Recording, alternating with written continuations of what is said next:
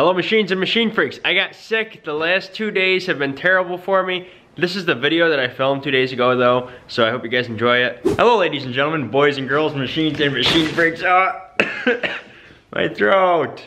I couldn't do an intro without coughing, what the heck. We got fan mail on the Jeep. We got a door we gotta work on.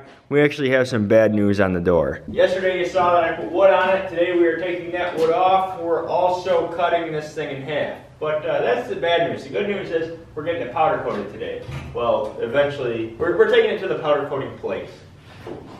Jeepers, this is heavy.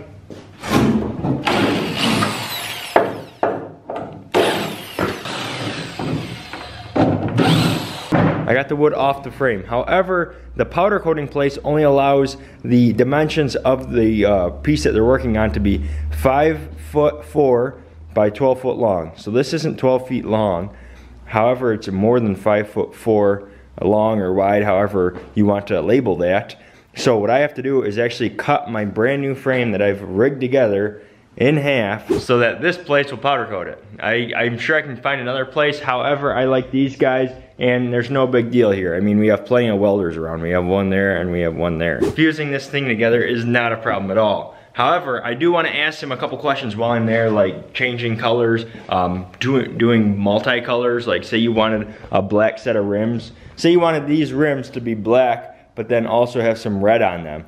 What's the process on that? I'm going to ask him about stuff like that. I'm also going to say, hey, you know what, we cut this. Now I don't want to have this powder coated all the way to the edge of the two edges because, you know, when you make a cut, you'll have an edge on this side, you'll have an edge on this side.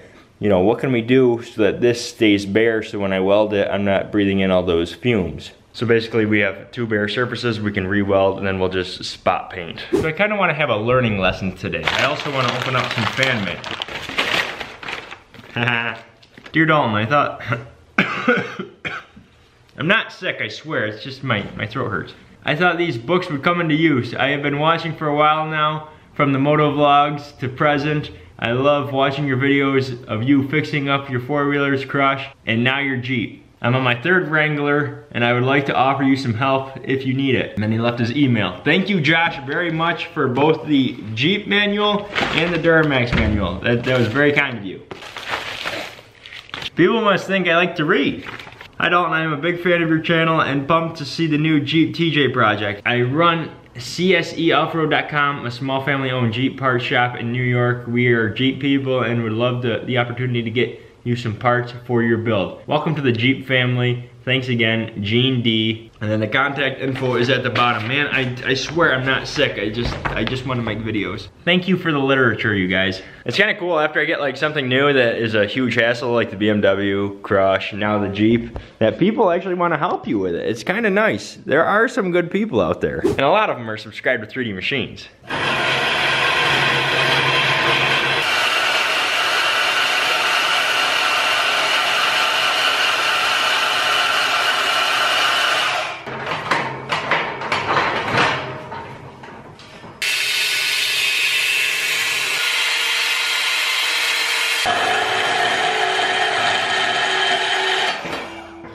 I'm at the powder coating place right now. I'm about to go inside and talk to the guy.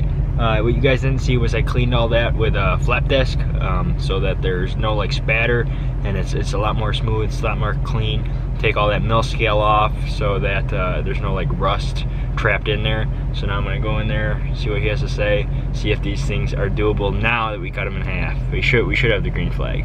I dropped off the door, I went to my buddy's house, we went four-wheeling for a little bit. Now I'm going through Amish country in just a second.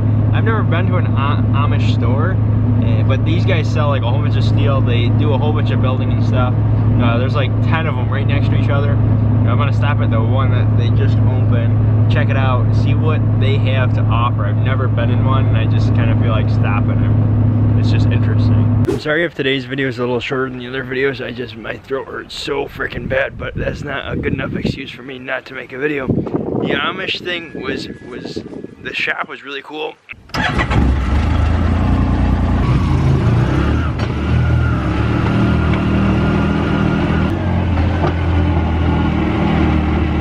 The guy that was was running the place was really awesome. He even gave me a tour of his shop and stuff, which is really, really cool, and how they do things because they don't use electricity. They gotta have an engine on everything, so every little tool that they have has like this little Honda engine on it. It's awesome. I'm getting ready to put Crush on the trailer. Now that's the reason why I was up at that Amish place. I was getting siding for the rear door. Well, I guess I was inquiring about the siding of the ramp door that I'm building. So that place sells groove steel and then it sells flat steel. I think I'm gonna go with flat, and they offer like 20 different colors. I was thinking off-white because I think that's what the trailer currently is. But if they have like orange or black or gray, maybe I'll go with something like that.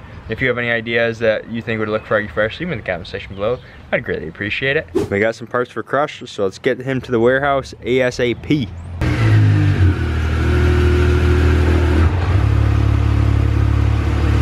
Now that the Jeep is out of the way, thanks to Crush, I have some parts I have to replace on Crush. As you guys saw in the first race, I did break his rear swing arm end links. This thing right here, that's supposed to be attached to that. Well, these are not the originals. These are an aftermarket thing. They were actually a little bit more scrawny than what they appeared to be on their picture. And then this one over here is bent, and it's actually loose, I guess.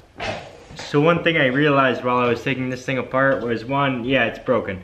Two, it was assembled wrong or put on the machine wrong.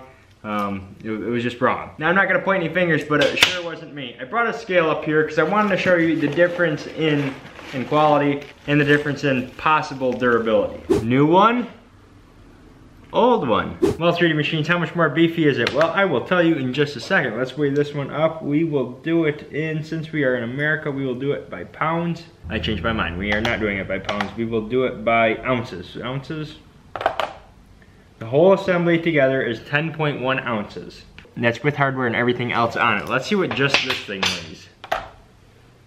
9. Now each one of these things is gonna need one of those. This kit didn't come with a washer, so we can't be biased here, so we will not put that on the scale. So now our new one weighs 16.9 ounces.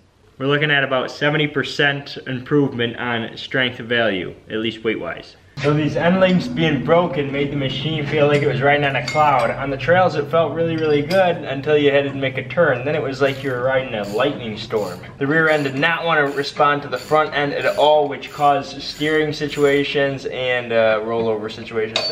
Luckily we didn't roll it over, but still, it was sketchy. And just like that, our old one's off, and our new one's ready to be put on. Can you see the difference in size? On this girl, size matters.